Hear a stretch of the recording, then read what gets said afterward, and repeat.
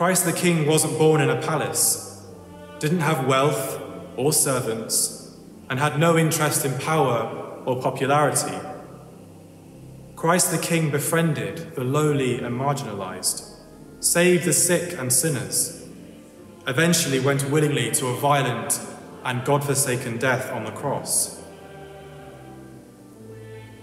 In our lives as Christians who recognize the reign of this backwards king, we must take up our crosses and live radical, sacrificial lives of servanthood, compassion, inclusivity, and humility, rejecting the false idols of celebrity, ideology, and the self.